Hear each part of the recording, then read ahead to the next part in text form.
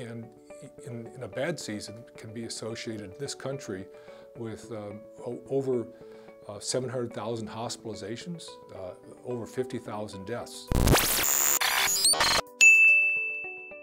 The study concluded that baloxavir, Marboxil, which is the name of this new influenza drug, was both well tolerated and effective in controlling influenza virus replication and shortening the duration of illness in those who had uncomplicated flu.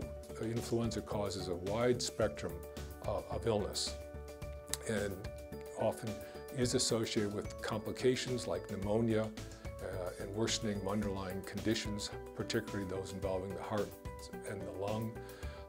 And in a bad season can be associated in this country with over 700,000 hospitalizations, over 50,000 deaths. So we clearly need to see how this drug can work in more serious influenza. If you could reduce the symptoms and the amount of virus that they have in their respiratory tract, there's real hope that early treatment could reduce transmission, and that could really have a public health benefit. So it's possible, if they make a positive decision about allowing this drug to be approved, that it might be available for the upcoming influenza season. That every season we need to be prepared, which means getting vaccinated ahead of the season, and then if one becomes ill despite vaccine, getting proper care and early treatment with one of these antiviral drugs.